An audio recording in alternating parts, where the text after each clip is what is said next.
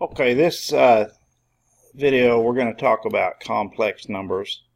And again, here you might want to review properties of radicals. I'm sure you can look them up online. Okay, let's talk about a complex number. Here I have square root of 75 minus square root of negative 90. So to simplify the radical square root of 75, we look for a factor that's a perfect square. If we can't find one, then we just leave it like this. But 75 can be written as 25 times 3. So that's the same as square root of 25 times 3. And then I also look for a perfect square for 90. And the perfect square for 90 would be 9. But this is negative 90, so I'm going to write it as negative 9 times 10. Now, if you might remember that when you take the square root of a negative number, you get an imaginary number. So we'll see that in just a second. Let's take care of this first radical. The square root of 25 is simply 5. So I'm going to have 5 times the square root of 3. And the square root of negative 9 is 3i. So I'm going to have minus 3i times the square root of 10. And that's how you simplify a complex number. And now they don't always have to have radicals, but remember, complex numbers have to be in the form of some real number plus or minus another number times I. So here the real number is 5 square root of 3, and the I, of course, has coefficient of minus 3 times square root of 10. Now, let's talk about multiplying complex numbers. When you multiply complex numbers, you can FOIL if you have two binomials. So if I have 1 minus 5i times 2 plus 3i, I can just use the FOIL. If you don't know what FOIL is, do a search for it.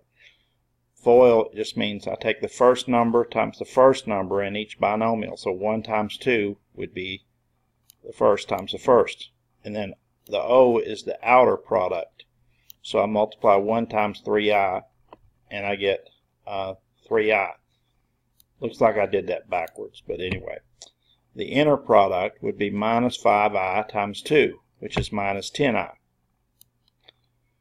And then the last times the last would be minus 5i times 3i, which is minus 15i squared.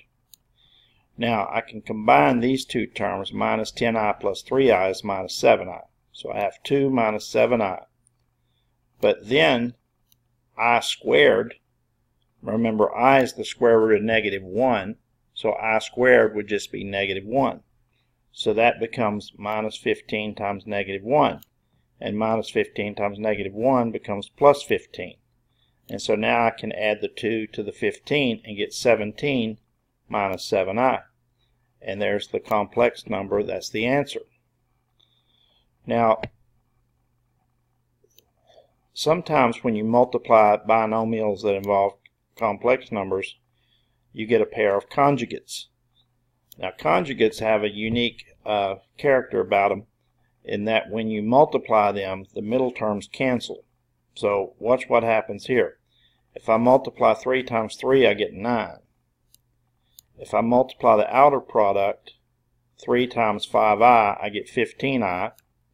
If I multiply the inner product, minus 5i times 3, I get minus 15i. And notice that 15i and minus 15i are going to cancel.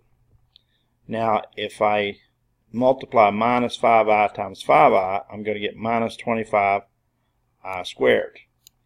Now, I don't know why I wrote this step, because I just copied the same thing over, didn't I? Alright, so now you can cancel these terms, and then you get 9 minus 25i squared. But remember, I squared is negative 1.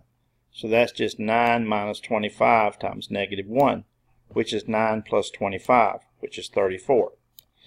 Now, there's a reason I showed you this. I showed you this so that you would see that anytime you multiply these conjugates together, a minus bi plus, times a plus bi, then it's going to actually eliminate the imaginary portion, and you're going to get just a real number, like I did here, 34. Well, many times you're actually asked to rationalize the denominator of a complex number. So here, if you look at this denominator, I have 5 plus 3i. So if I want to rationalize 5 plus 3i, what I'm going to have to do is I'm going to have to multiply it by its conjugate, which would be 5 minus 3i. Well, you can't just multiply the denominator by 5 minus 3i. If you're going to do that, you have to multiply both the top and the bottom by 5 minus 3i so that you're not changing the value of the number. Now, so if I multiply the top by 5 minus 3i, I can just distribute the 7. 7 times 5 is 35, and then 7 times minus 3i is minus 21i. Now on the bottom, I'm going to just cut to the chase here. The middle terms are going to cancel, and all you're going to get is 5 times 5, which is 25, and then 3i times minus 3i, which is minus 9i squared. And then I squared is negative 1, so you're going to get 25 minus 9 times negative 1, which is 25 plus 9, and that's going to be 34. Now the top, we finished that a long time ago, 35 minus 21, 21i. So now I have 35 minus 21i over 34. Now, your instructor might ask you to write this in complex form, a plus bi.